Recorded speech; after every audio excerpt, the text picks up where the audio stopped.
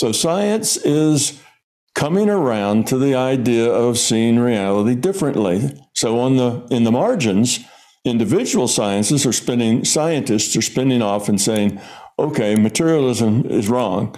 Well, then what's right?